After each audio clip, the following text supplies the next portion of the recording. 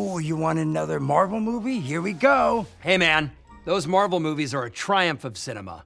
Martin Scorsese has made such wonderful movies. He can say whatever he wants. Especially, he's been doing the job since I was a kid. You know what I'm saying? I'm not going to sit here and be like, I know better than him. Yeah. That's his feelings. I would say this, and I'm not countering Mr. Scorsese, but Martin Scorsese made perhaps the biggest superhero movie ever made. Think about it. Who's the biggest Last superhero? Temptation. Bang.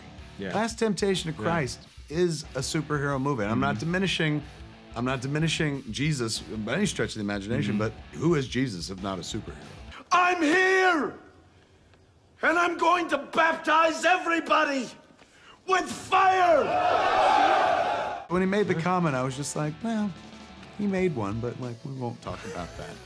Well, and he almost produced Joker, which so the timing of that was actually really dropped surprising. out of Joker. He did, but, Like, at his certain influence point. is all over it. I mean, you saw. I haven't seen the movie yet. I've seen the trailer, and it's like, wow, this looks like Martin Scorsese. Martin Scorsese probably doesn't have the emotional attachment to those movies that I do. When he sees those movies, he's like, that's a theme park. When I see those movies, that is the closest I get to being with my dad at a movie theater again. My whole life, my old man would take me to the movies on Wednesday afternoons. He'd pull me out of school.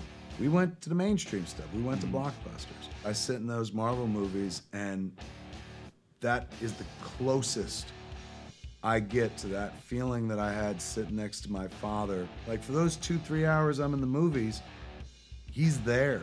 You know what I'm saying? It's not just like, oh, I'm watching, hey, the latest adventure of the Marvel movie is fun.